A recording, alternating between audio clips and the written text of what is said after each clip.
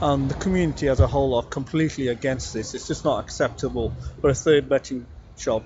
Two is bad enough. Third is just going to make the situation completely worse. Will it bring antisocial behaviour into the area? Is that your objection?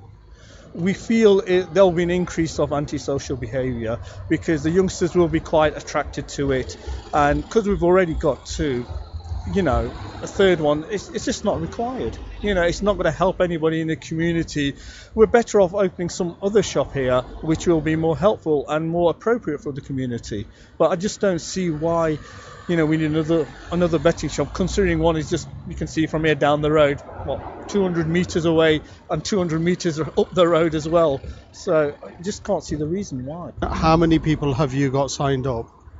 We've so far got in excess of 1,000 people, and we've still got a few more days, and they're very concerned with regards to this application. What do you hope the City Council will do, because you're presenting your petition to the City Council? We hope the City Council and our councillors listen to our arguments and our concerns and take on board before they make any decision. The answer is no, we don't want a betting shop here, full stop. What do you think of the general mix of businesses on Normanton Road? I think there's a lot of variety. We're a cosmopolitan society here, so there's a lot of choice, and one thing we definitely don't want is a betting shop. It doesn't fit in well with the community as a whole, the broader community. We've got a church across the road, further on we've got the mosque as well, so from our perspective we feel it's something we can do without, really.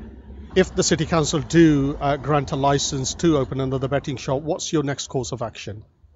We're hoping they won't, but if they do, then we'll obviously have to consider our options. Our understanding is that in Chaddiston, Nottingham Road, they were opening a third betting shop again, very similar to here, and I believe the council are reviewing that decision, so I hope the decision goes in our favour. Like we say, we've got a petition of over 1,000 people basically who live in this area, and so they're very concerned about this.